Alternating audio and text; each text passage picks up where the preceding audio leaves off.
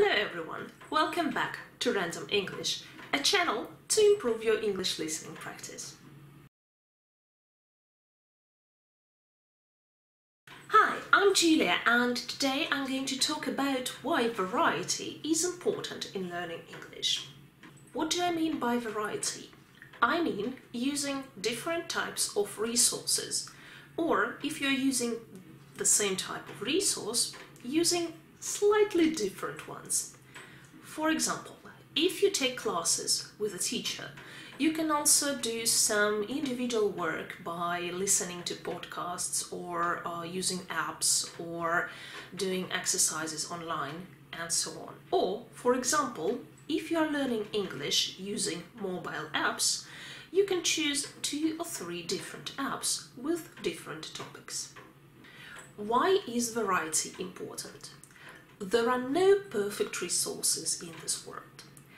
Even if you have the greatest teacher in the world who can give you all the information, all the grammar and vocabulary and great practice, it is still good for you to be exposed to different types of English. Different pronunciation and accents, maybe different varieties. Also, different people just use different vocabulary, and the more you hear, the better. Also, different people just explain things differently. If we talk about apps, there are a lot of great apps for learning English nowadays, but they usually focus on one aspect. For example, an app for learning grammar or an app for learning vocabulary. Even if you have a mix of things, it's usually a little limited. If we think about podcasts, for example, podcasts are great for practicing listening. But that's what they are, listening. If you learn English by listening to podcasts only, you don't practice reading, writing, speaking. So this is also a limited resource.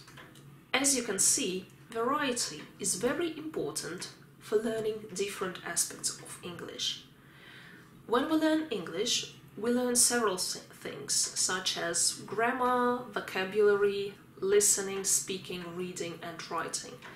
Usually, one resource can't give you all that, and you need to combine them to study English fully.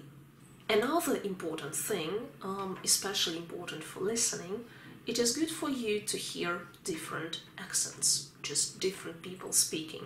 For example, if you just listen to me, or to your teacher, or to one person on a podcast, whatever, you get used to their pronunciation very quickly.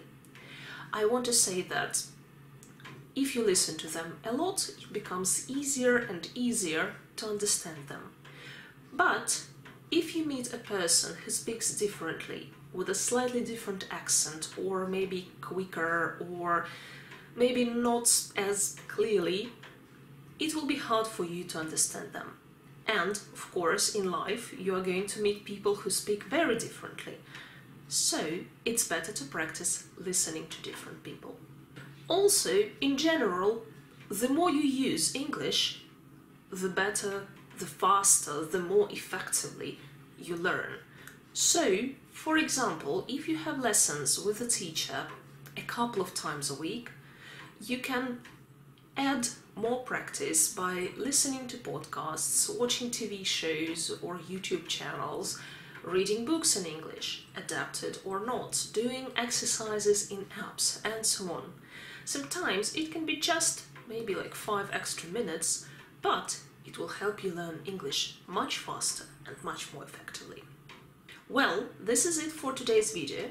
If you have any questions left, put them down here in the comments. I will do my best to answer them quickly.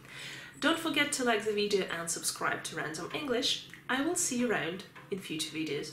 Bye bye!